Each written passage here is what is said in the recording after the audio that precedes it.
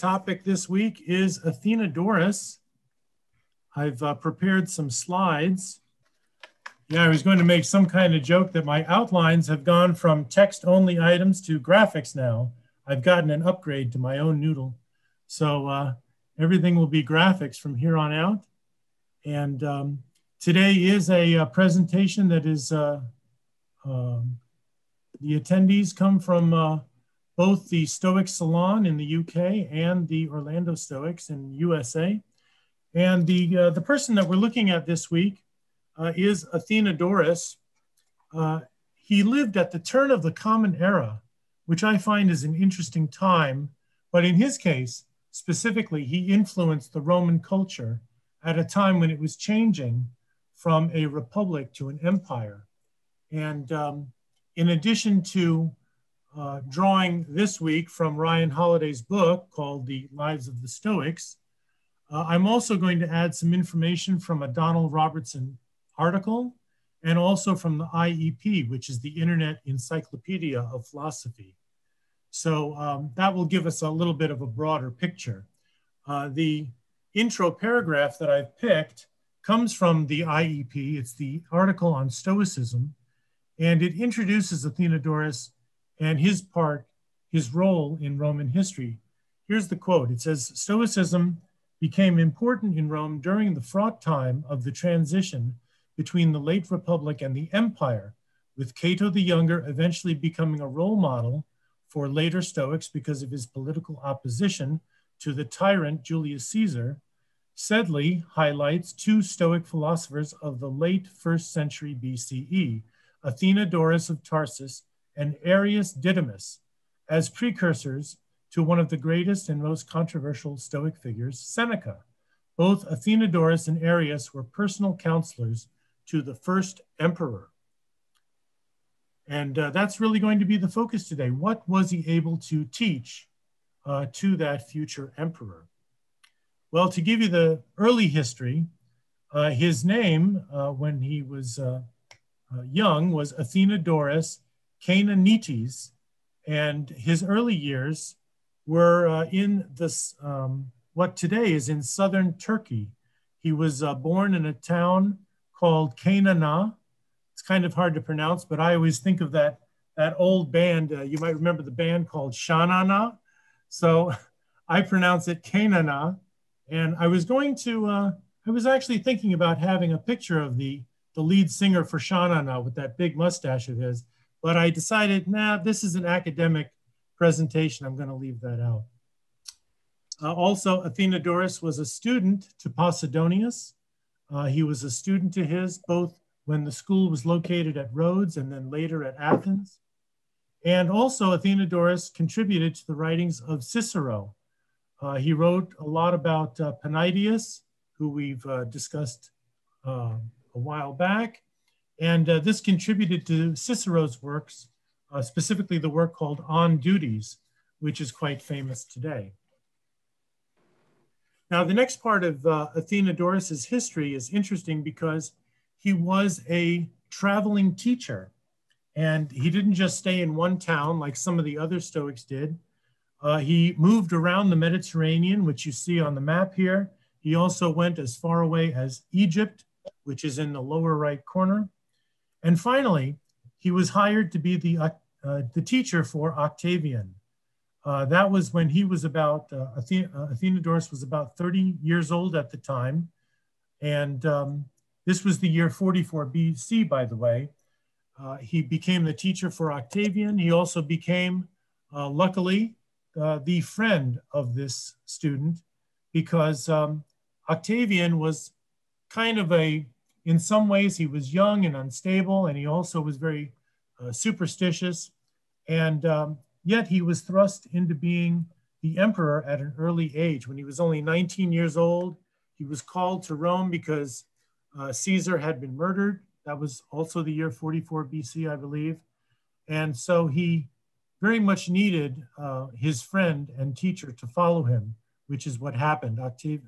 Octavian went to Rome first, I believe, and then Athenodorus followed him there. Now, the next part of the story is part of the teaching that Athenodorus prepared for Octavian as emperor. And this is a famous ghost story, which you can find several articles and videos on YouTube about. Some scholars believe that Athenodorus created this story to teach Octavian a lesson about superstitious values, but the scholars today ultimately don't know if Athenodorus was being truthful about this story or not. But the story goes that Athenodorus rented this large mansion in Athens, and in prior years, the mansion had reported that many people were quite terrified of the place, that there were sounds of chains being dragged across the floors or through the house, and they would get closer and closer, and people would basically not be able to sleep there because it was so terrifying. And so despite these stories of being haunted, Athenodorus stayed in the house the first night after he rented it, and he started doing some of his work. And that's when the sounds of the chains started. And they came closer and closer until they were in the same room with him. And he supposedly saw the ghostly figure of an old man, very emaciated, and rattling these chains and moaning. But the funny part of this story is that Athenodorus paused and just said that the ghost should wait for a moment while he finished his work. It's such a funny picture to imagine in your mind. But after a moment, then he finished his work and he got up and he followed the ghost to where it was going. And it took him outside to some place on the grounds, and then it disappeared into the night air. Well, what happened next, the next day that is Athenodorus had some workers dig up the ground on that spot, and that's where the ghost had vanished, and they did find bones there. So what Athenodorus decided to do was to dig up those bones and rebury them at a public funeral. And supposedly the ghost was never seen again. Now this story, for those of you who are into the history, it was recorded by Pliny the Younger, who wrote many such letters of the lives of people in that time. And some of us today say that it's the oldest ghost story on record in history. I'm a little doubtful of that, because even if this was a ghost story from 50 BC or thereabouts, we still have stories like the Odyssey by Homer, which goes back, I think, to 800 BC, and that has the images or the ideas of spirits of the dead. So it might not be the oldest ghost story, but it is a famous one. Now, before we go to the next slide, the Stoic lesson that we can get out of this is that when you are faced with some new situation as a practicing Stoic, or maybe if it's even a scary situation, you need to remember to stay rational and to show some courage. I know that for me, over the years, I have not had any supernatural experiences like that, but I have stayed in houses that were supposedly haunted. And I don't know, honestly, how I would react if I saw an apparition in the air, but I would hope that my Stoic training would help me deal with that. All right, the next slide is the influence that Athenodorus had on Seneca the Younger. In the chapter by Ryan Holiday, he goes on to say that Athenodorus was an influence on Seneca because Seneca lived a short time after him. And Seneca liked his ideas on keeping your tranquility, the importance of doing so. This, I think, is, of course, one of the important elements of modern Stoicism, that we want to keep our tranquility if possible. And it's not just a good attribute for us today in the modern world, but think about it. Back then, in the time of Athenodorus, when he was counseling emperors, how important is it that an emperor should try to keep his tranquility and not go off the rails?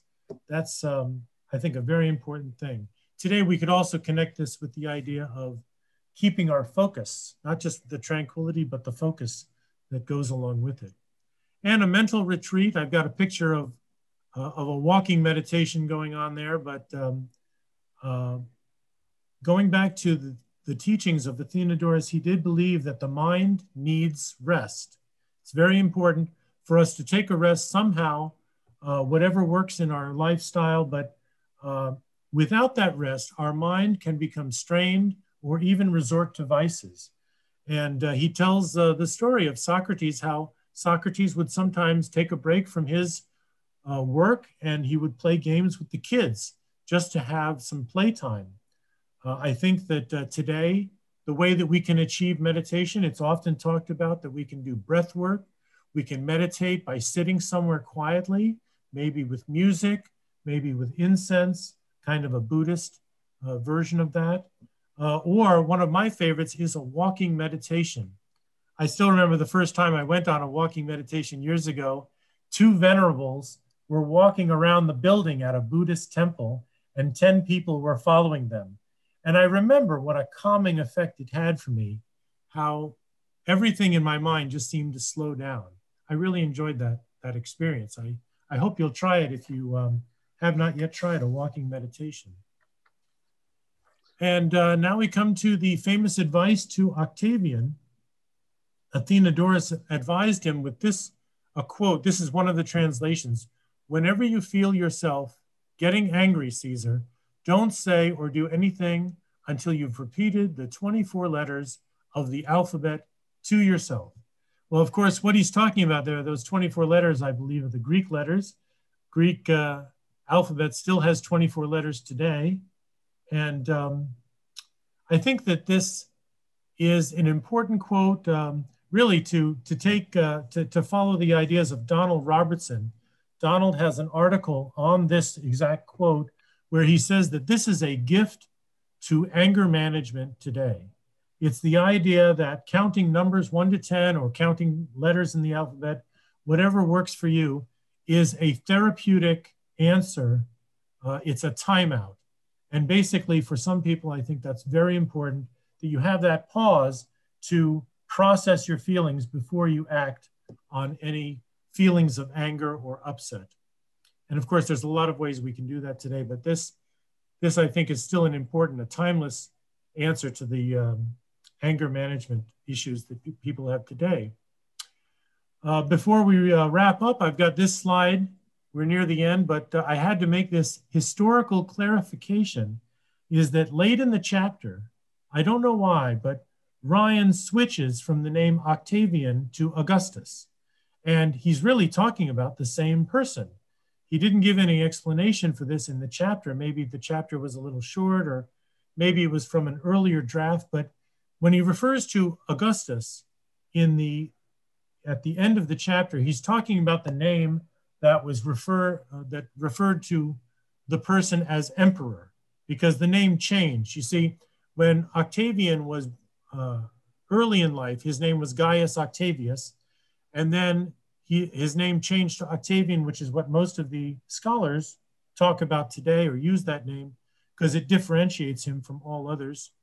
And then when he became heir to the throne, when Julius Caesar named him heir, he named him Gaius Julius Caesar. And then finally, as emperor, he took the name Caesar Augustus. So all of these names are the same person. I just had to take the time to break that down. And there's a great article in Britannica if you'd like to review that more. So now we come to the last slide.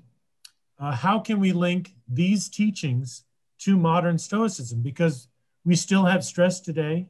We still have issues dealing with focus, with trying to keep our tranquility. And the way that I would break this down is item number 1 here, using reason.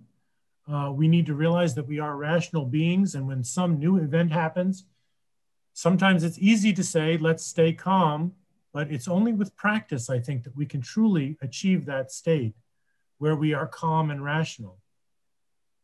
And number 2, practicing courage. This is another thing that's easy to say, but harder to do. When you're in some new situation, I know when I first started public speaking, I was really nervous. I could feel myself, sitting aside from the podium. My heart would be thumping. Boy, I'd be so nervous. Like, what am I going to say? How am I going to say it? How will people hear it? But it's with practice that I became more confident in doing public speaking. And so practicing courage is something really for every part of our life. And if we can just find ways of doing that, perhaps practicing with, it could be Athenodorus and his story about the ghost story, or it could be other people that you admire in history. Whatever works for you is best. And finally, Stoic tranquility. We've talked about this already a little bit, but it is the product, I think, of many things. It could be a part of your weekly Stoic practice. It could be the Stoic tools that you've learned over time. And you might even bring in things from other areas. Could be some Buddhist or Taoist thinking or other areas of philosophy that help you in keeping your tranquility.